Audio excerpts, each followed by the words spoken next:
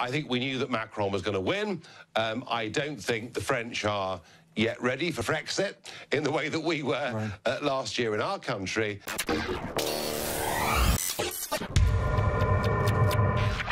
Ladies and gentlemen, Alex Jones here, riding shotgun, hosting this hour is Paul Watson. Back by popular demand, he'll be hosting the 4th hour tomorrow as well. Look at that image behind me if you're a TV viewer. That is from a French news agency. We probably faded onto the screen in front of us. You can really see it clearly. A big, giant black pyramid with an all-seeing eye right above his head, built by Francois Mitterrand, designed by the former French president in homage to Lucifer. That is mainstream news. Luciferianism in your face in Paris, where the Jacobins and communism and all of the Illuminati systems come from. There it is in your face, ladies and gentlemen. Back to Paul Joseph Watson in London, England. Thanks, Alex. Yeah, we're going to go to a clip now. This is Nigel Farage, and he's explaining why Marine Le Pen may need to ditch the National Front image to detoxify that whole brand and come back in 5 years' time with a better chance of winning the presidency. Here's Nigel Farage. Any surprise for you in the election of Macron? Is there any surprise in the defeat by 32 points of Marine Le Pen? No, I think we knew that Macron was going to win. I don't think the French are yet ready for FrExit in the way that we were last year in our country. Maybe the one surprise is in the first round of this, 46.5% of voters opted for Eurosceptic candidates to the left, centre and right. Le Pen getting 35% tonight. Remarkably, 12% of those that turned up to vote despoiled their ballot papers and put them in the box. And I've never seen anything like that happen in a Western democracy. And I think the reason is that the Front National has a bad history. Her father, you know, I'm afraid she's often judged by him. And I've been urging her now, personally, for 5 years. And by the way, I've spoken to her campaign team tonight.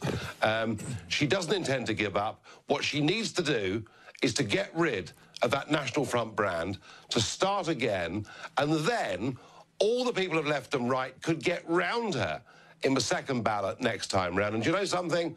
I think what Macron will give is 5 more years of failure, 5 more years of uncontrolled immigration, 5 more years of failure with the euro, and I believe Le Pen, if she steadies herself, can win this in 2022.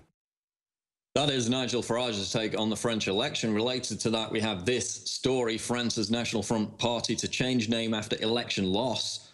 And again, the Western media, the English-speaking media, always puts National Front because there was a party in the 70s and 80s in Britain, now defunct for 30 years, that was actually a right-wing racist party called the National Front.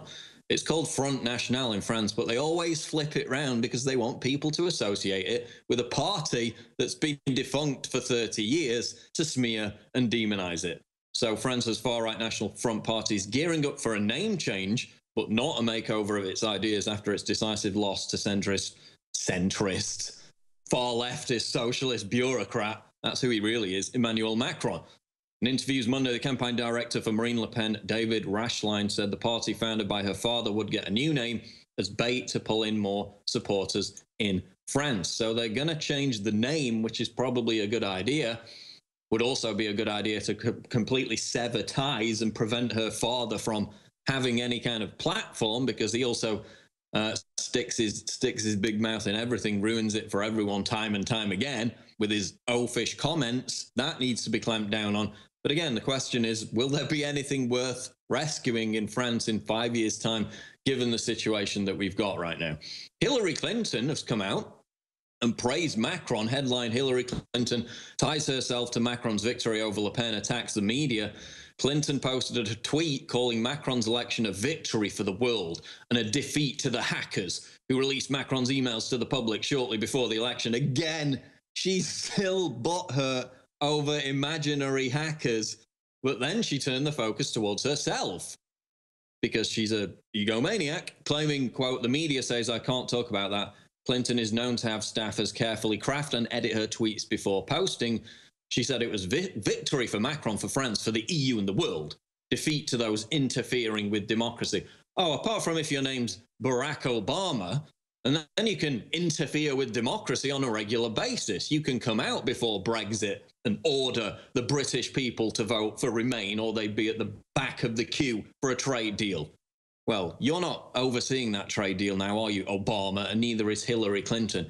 But she literally tweeted it was a victory, it was a defeat, sorry, for those interfering with democracy when Obama came out twice and interfered with this election by endorsing Macron.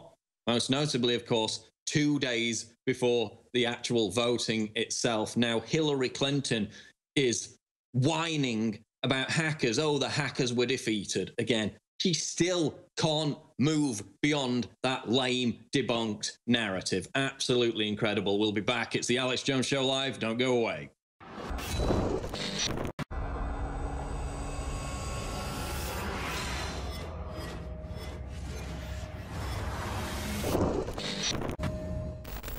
In ancient times, man roamed the earth in a constant state of hunting or being hunted. Introducing Caveman, where cutting-edge science meets ancient super nutrients. Secure your bottle right now at InfoWarsStore.com.